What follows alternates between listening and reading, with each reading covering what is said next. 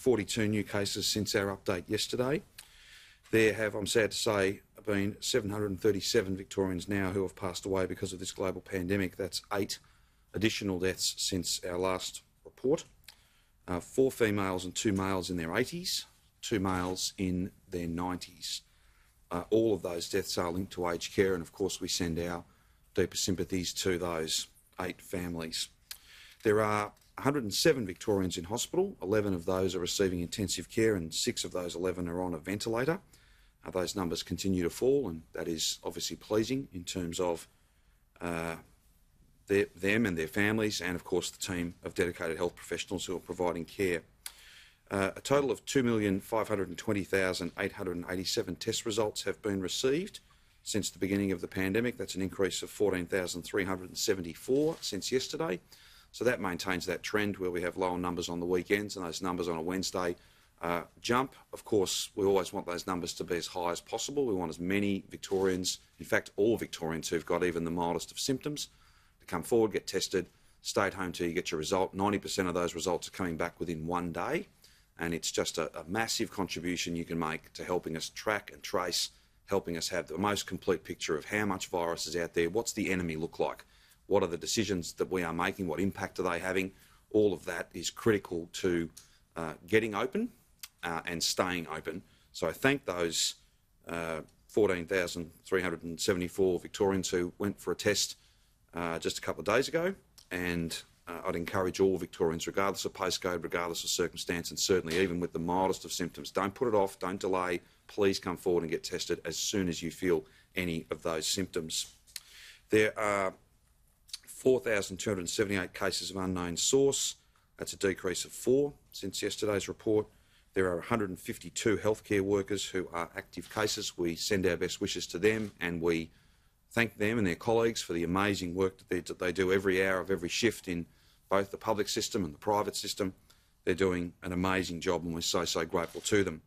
For the first time in a long time, we have less than 1,000 active cases across our state, which is should be a point of pride for every single Victorian who's doing the right thing, making sacrifices, staying the course, doing what has to be done to get our state open and keep it open, doing it in a safe and steady way, in a sustainable way, in a way that can avoid that bouncing in and out of lockdowns, in a way that can guarantee that by the end of the year we've got every chance that Christmas is as close to normal as possible, and 2021 looks vastly different to 2020.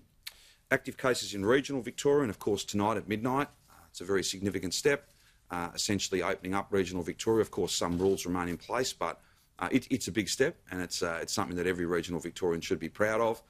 It's about positivity, it's about optimism, it's about rebuilding and setting up regional Victoria as quick as we possibly can. It's also proof positive to everybody in Melbourne that you can get these numbers low and you can keep them low, and then you can safely open up. There are 37 cases in regional, active cases in regional local government areas. Sorry, what was the actual number for overall active cases? You said it's less than 1,000. 991. Thank you. Sorry, I got carried away with my excitement that it is under 1,000, and you're right, Rachel, I did not confirm for you. It is 991. And that is very significant.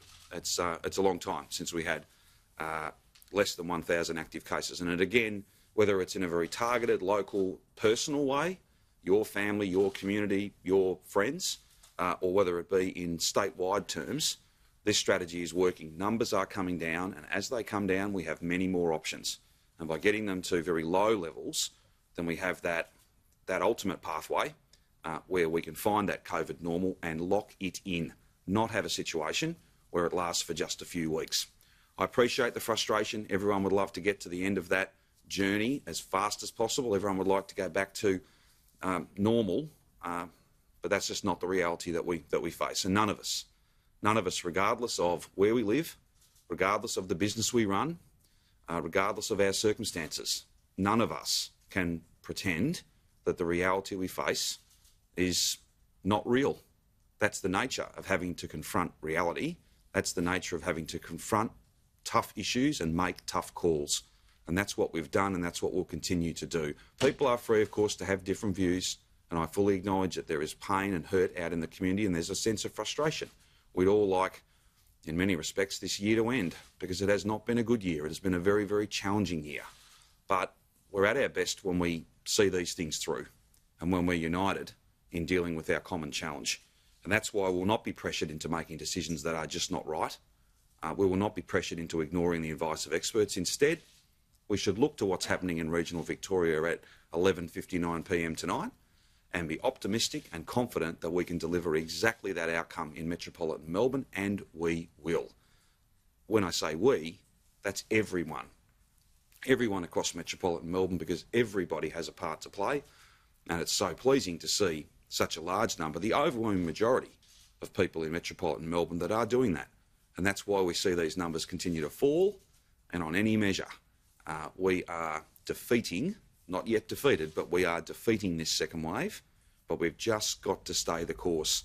There'll be no long-term benefit, not even a medium-term benefit, if we were to do this in anything other than safe and steady steps.